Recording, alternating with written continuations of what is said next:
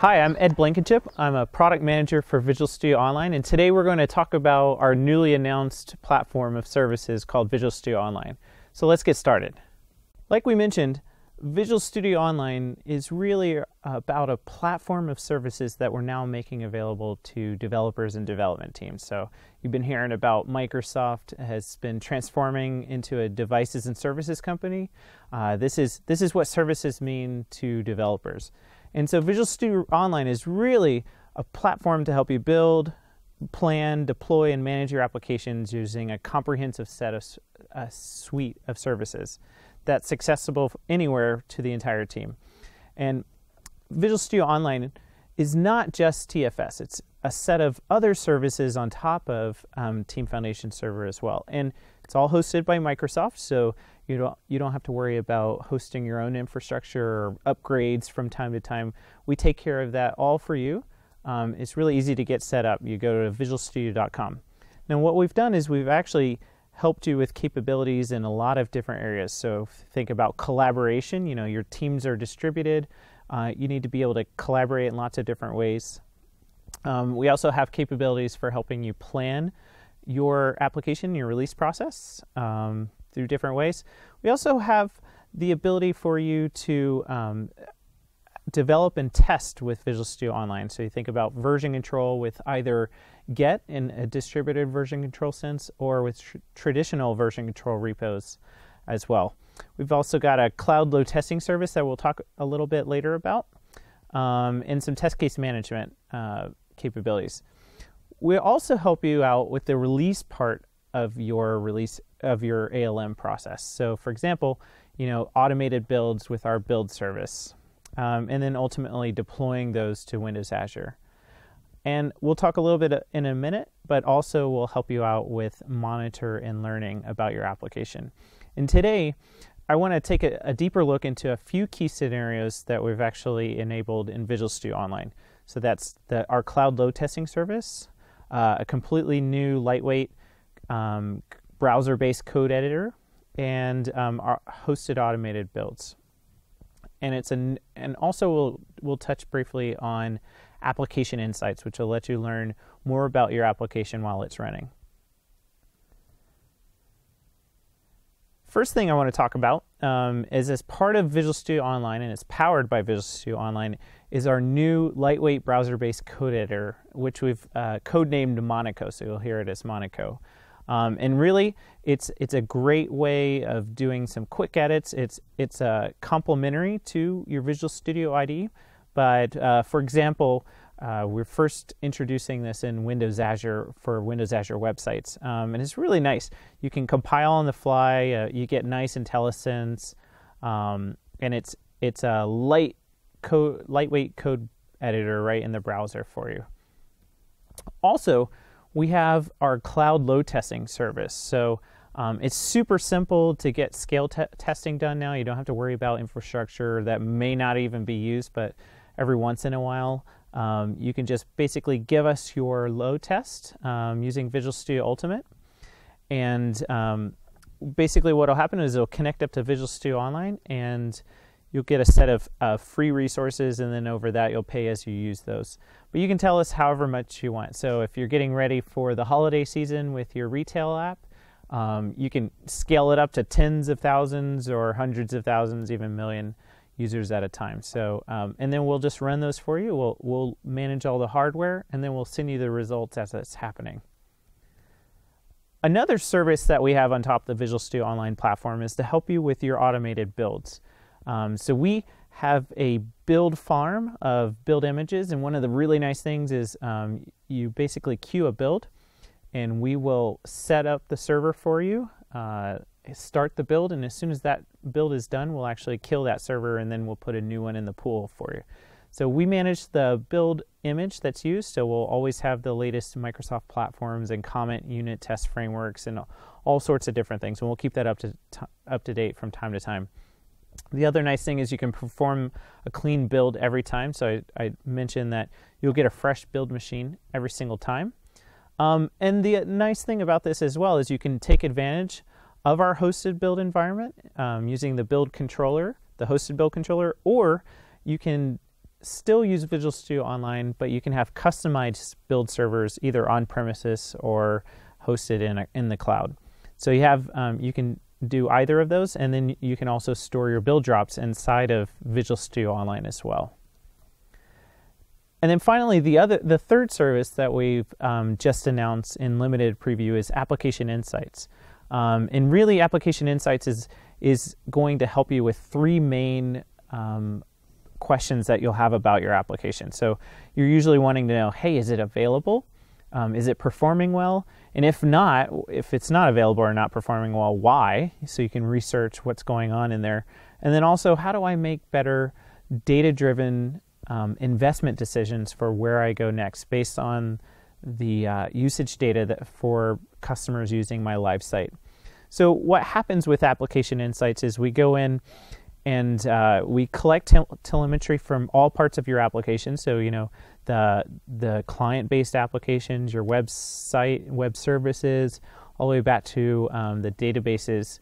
And this can either be your servers that are on premises or with Azure and third-party cloud environments. So we'll collect all sorts of information. We'll push those back up to the Application Insights service on Visual Studio Online. And we'll process that for you and then give you a 360-degree view of your application and what's going on. And you can do all sorts of stuff around availability monitoring from all sorts of about 16 points around the globe.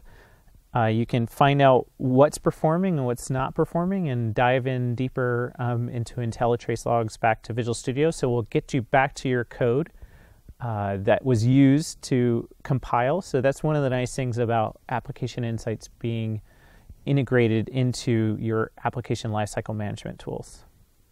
So it's a great new service to take advantage of, and you'll get a lot of great data from it. Now, what you're probably asking is, hey, how do I actually get Visual Studio Online? It's really easy. So one, it's completely free for small teams. So if you have a team of 5 or less, you don't have to pay anything at all. You can come up and we'll give you no cost for your user plans. You go to visualstudio.com. You can create your account using, for example, mine is edblinkenship.visualstudio.com. You can create your own, like fabricam.visualstudio.com. And then we'll also give you a set of free services on top of that. So, for example, 60 minutes of cloud build per month. Now, the other way to get Visual Studio Online is for Msdn subscribers. So it's actually going to be an included benefit as part of your Msdn subscription. So you won't have any additional user costs while you have your Msdn subscriptions. The other option for you is to go ahead and take advantage of one of our new plans that are available. So we have the Visual Studio Online Basic Plan, where, as I mentioned, the first 5 users are free. Any additional users are $20 per month. We have the Visual Studio Online Professional Plan, which includes a rental of the Visual Studio Pro IDE. And you can have up to 10 of those per your account with that plan.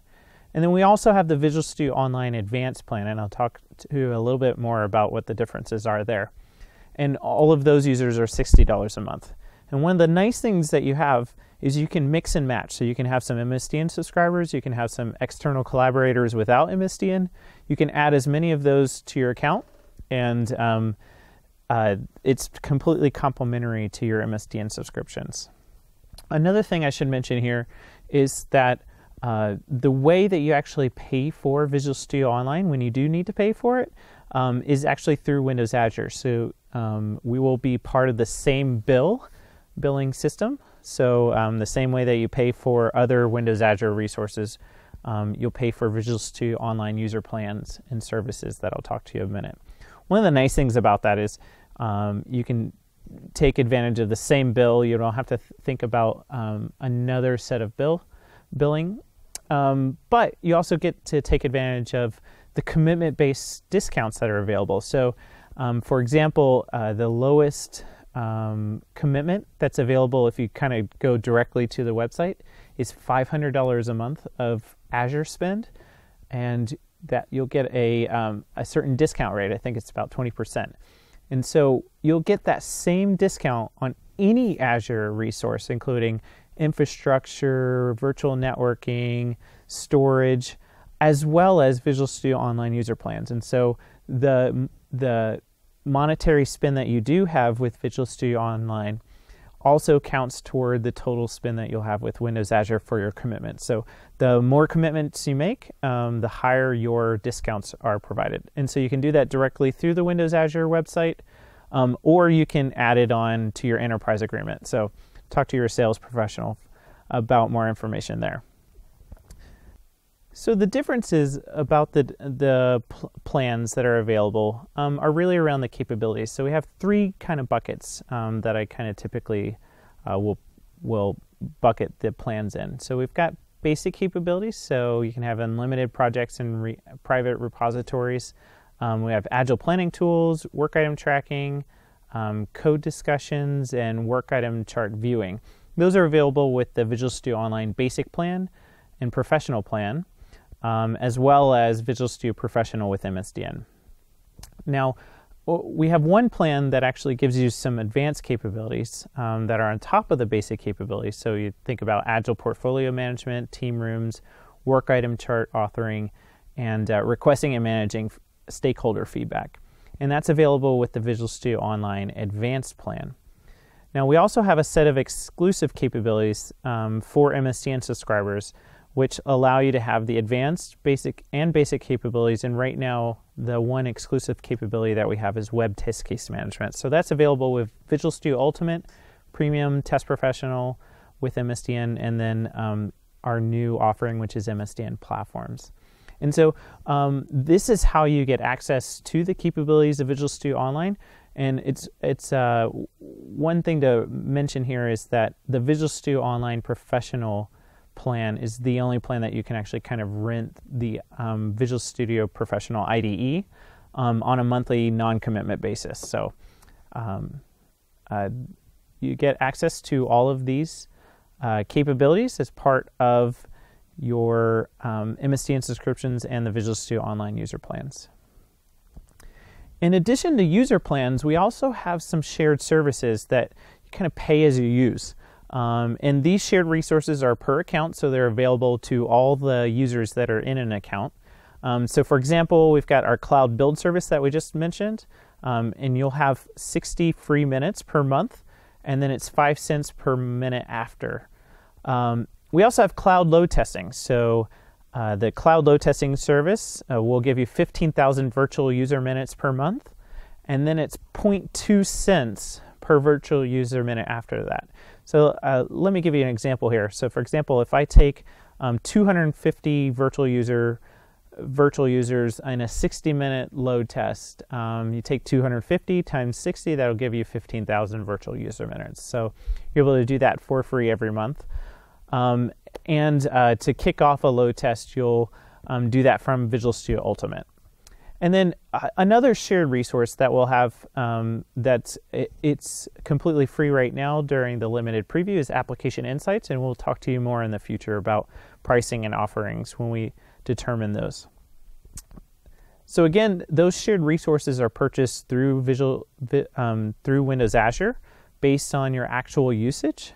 And the build time, by the way, is computed only as the build is running. You're not paying for actually while it's queuing and waiting in the queue. We've done a lot. We've really transformed the way we deliver software at Microsoft. And what we've done with Visual Studio Online is we've had a proven track record of delivering continuous value over time. So we do deliver a new release roughly every 3 weeks, which is kind of around our sprint boundaries. So you can go back to our release tracker that's available, and you can keep track of what new features we've been introducing in each of those releases, and that's a good way of keeping up to date in the future. So you'll get new features roughly every 3 weeks. Another thing is we really do listen to our feature requests that come from our customers, and we're able to actually kind of take those into our backlog pretty quickly. So you can head over to User Voice, let us know, vote on other popular feature requests as well that you're interested in, and we'll continuously introduce new functionality into the product. And we're only getting started. There'll be plenty more investment into new capabilities and services for developers and development teams. Thanks again for watching today. We've talked about what Visual Studio Online is and how to get it. Your next steps are to sign up on visualstudio.com for your free VSO account, and then you'll go ahead and watch our other videos to dive in deeper. Thanks a lot.